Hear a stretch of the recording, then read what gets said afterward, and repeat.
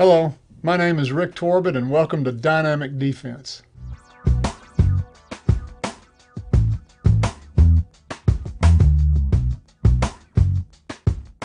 Fortunately for you and me, I crossed paths a few years ago with Coach Dick Helm, whose four-level approach to teaching defense caught my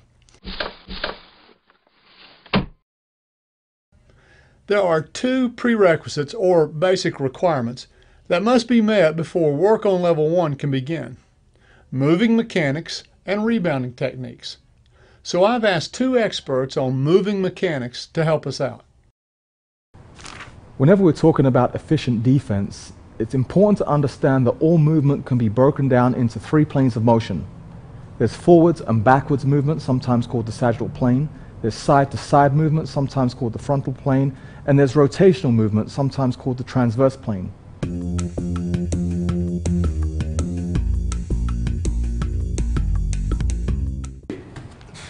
Excellent. 6 more. 1, 2, 3, 4, 5, and 6. Excellent job. Floor. Hurdle. Left. Turn. Left. Turn. Right. Woo! One thing to remember for every drill is that to achieve maximum improvement, the player has to go full speed. There you go.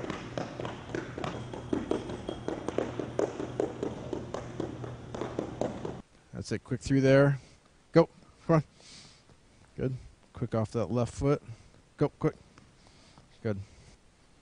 That's good. Just keep it going the whole way.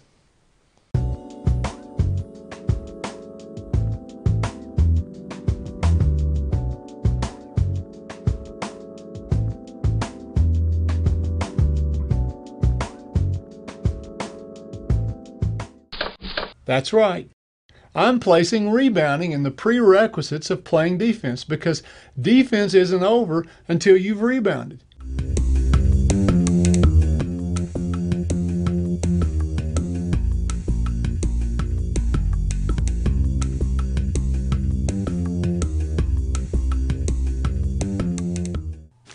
Coach Chad Warner at Shorter University in Rome, Georgia, gave this drill to me. It's actually a drill that combines levels 0, 1, and 2. The drill starts with your level 2 position of denying the pass into the post.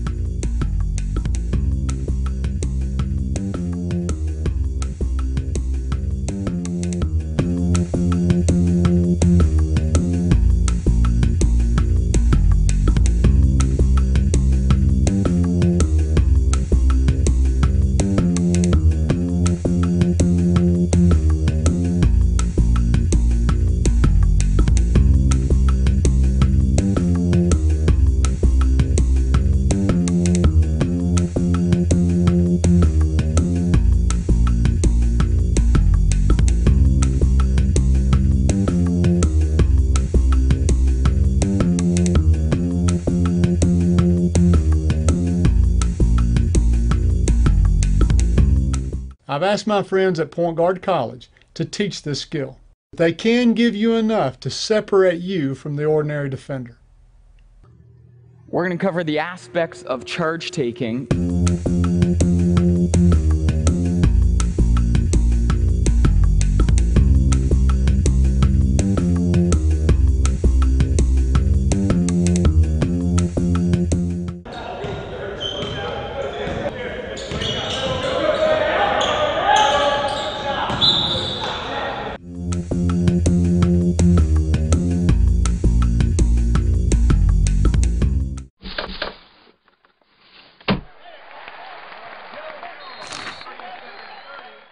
Can you guard the ball and also guard away from the ball?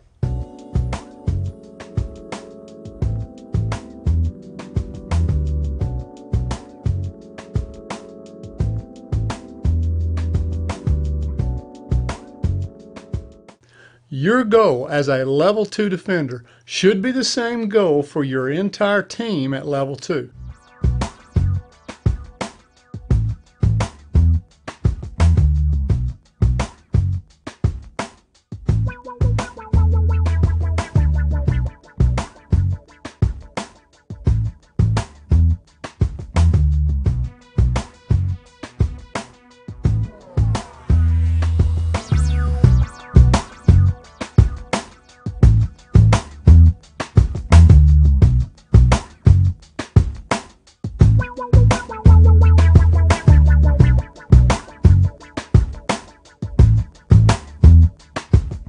The help behind the recovering defender is the most important part of recovery.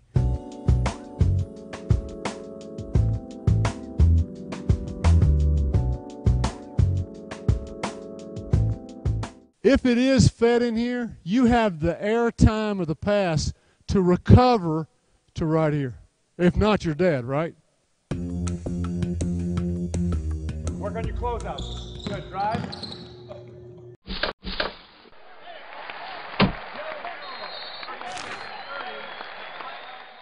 So, you want to be a level 3 defender? Well then, here's the question. Can you guard the ball, guard away from the ball, and defend situations? What's a situation?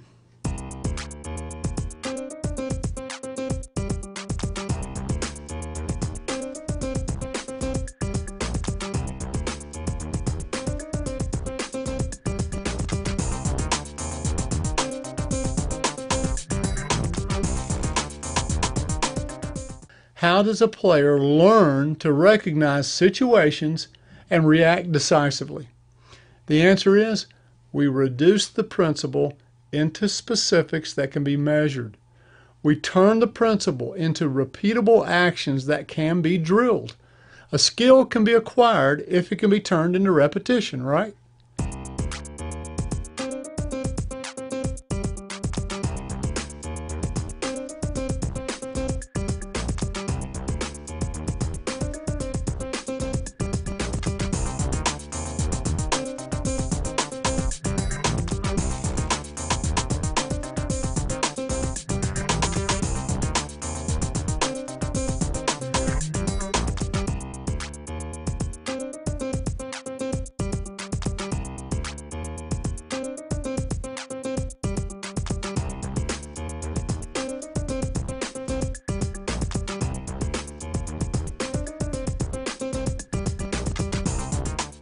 It becomes easy to grade your team at level 3. Are they single, double, or AAA rated at level 3?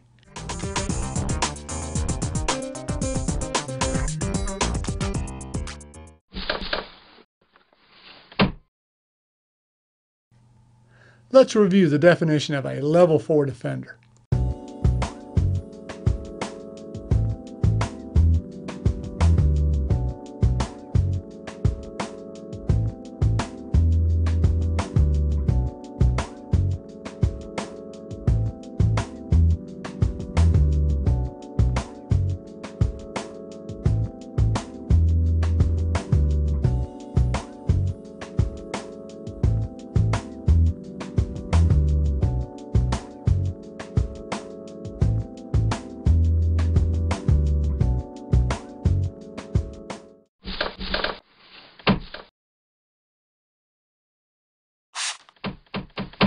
By now, you've seen all 4 levels of dynamic defense in excruciating detail. I've tried to leave no stone unturned when it comes to equipping you to install, teach, and grow in this system. And then I began to think, what better way is there to equip you to teach dynamic defense than to watch Coach Helm himself teach it, from scratch, to a team that's never seen it, and to do so in about 45 minutes. Here's Coach Helm. Part of the film that you're going to be participating in enables both the coach and the player, such as yourself, to grade yourself defensively. The coach can grade you, and you can grade yourself, because there are only 4 levels. Good. Got to be a close talker. You trust yourself. You can do it. You can be a close talker. Go, go, go, go, go. Good. Get back. All right, once you recover out, recover right back till you can locate your man, because we're protecting what? That's right. Nobody comes in here. Force them side. Good. Good. That goes for all of you. You can see what happens. If I come clear out here to double team, keep them on the side. Good, good, good, good. All right, recover. Good, good, good. Good, good, good rotation. Nice, nice. All right, I love it. That's it, that's it. Once it's in the air, you're already moving, so you're basically there when he catches it. Got it? We're doing pretty well. The thing that we would keep working on, see, you'd never done this before. We just started right in. And look what we were able to do in 45 minutes. I want to thank you. You did a wonderful job. Great to be here with you. Good work. Let's bring it in. 1, 2, 3, defense. 1, 2, 3, defense!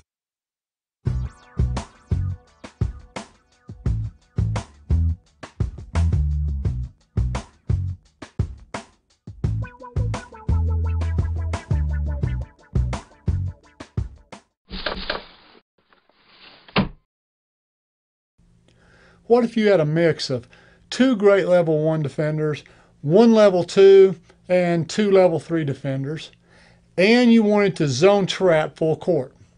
Where are the best places for these defenders?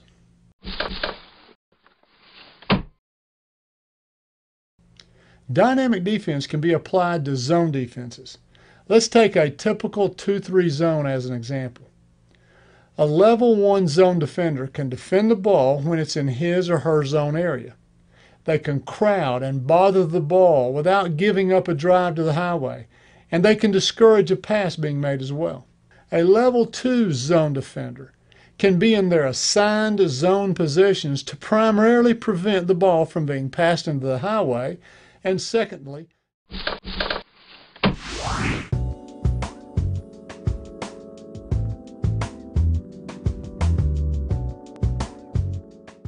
Folks, great to be with you today. Obviously, we're going to be talking about mental toughness and its connection to great defense. There is a saying in sports that mental toughness will never, ever guarantee you a championship. Painful to share, especially from an individual who's very passionate about speaking about the mental side of the game. But if we're being honest, mental toughness in and of itself will never, ever guarantee you a championship. Why? Because if you've been playing the game long enough, you understand well the importance of the physical side of the game, of just raw skill. You understand the importance of speed, agility, quickness, and strength in the game of basketball. And you surely understand the importance of cardiorespiratory conditioning, being in maximum shape, being in great condition. Mental toughness in and of itself will never ever guarantee you a championship. But isn't the rest of the saying also true? That a lack of mental toughness is guaranteed to cost you a championship. If you don't have the necessary levels of poise, focus, and confidence with the game on the line, in those key possessions that will determine the outcome of the game, the poise, the focus, and confidence and commitment, if that's not in place, i.e. those elements of mental toughness, it is guaranteed to cost you a championship. And nowhere in basketball is this more true than on defense. But talking about defense and mental toughness, as important as it is,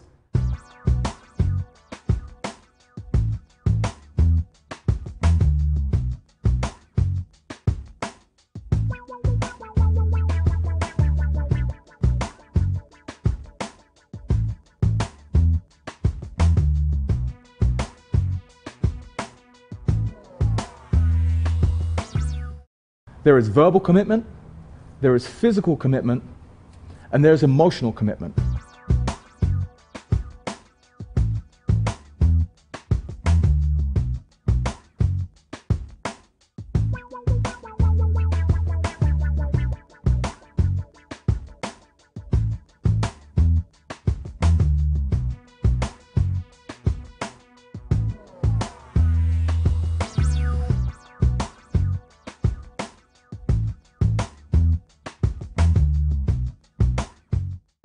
Folks, I want to thank you for allowing me to share my passion with you for the past 30 minutes or so, and I want to wish each and every one of you tremendous success throughout the season and on through next year. Thanks so much.